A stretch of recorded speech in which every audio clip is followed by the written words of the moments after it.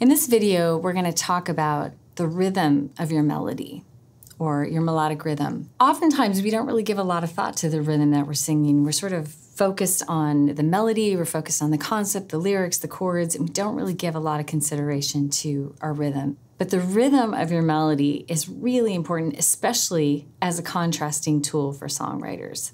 So if you're writing a verse that's really rhythmic, you really want your chorus to shine. So you could write something really rhythmic in your verse with a lot of notes and then think, all right, for contrast, I'm gonna open that up. I'm gonna sing longer notes for my chorus. If you had a song that had a lot of rhythm in your verse, for example, every time you call me up, every time you call me up, every time you call me, every time you call me. As a songwriter, you could start with just your lyrics and your rhythm, just to be like, yeah, I just really want to focus on how good this rhythm feels. Every time you call me up, every time you call me up, every time you call me, every time you call me.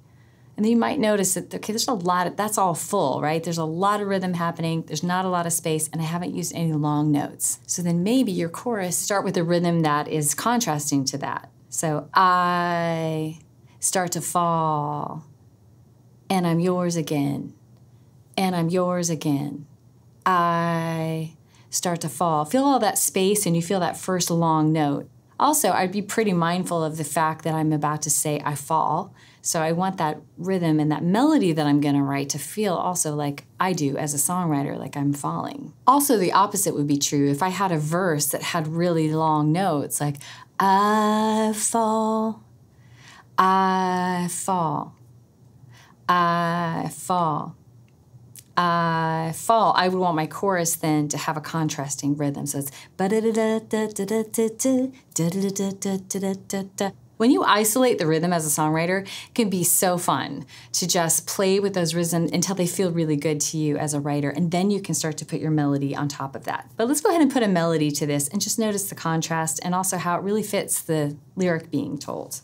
Every time you call me up, every time you call me up, every time you call, every time you call, every time you call me up, every time you call me up, every time you call, every time you call, I start to fall, and I'm yours again, I'm yours again.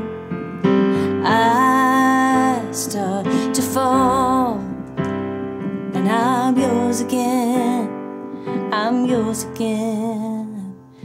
Every time you call me up. After you have that contrast, you're ready for that rhythm again. If it's all rhythmic in all of the sections, the listener gets a little bored of the rhythm, so it's really nice to have the contrast between the sections to really let your chorus shine.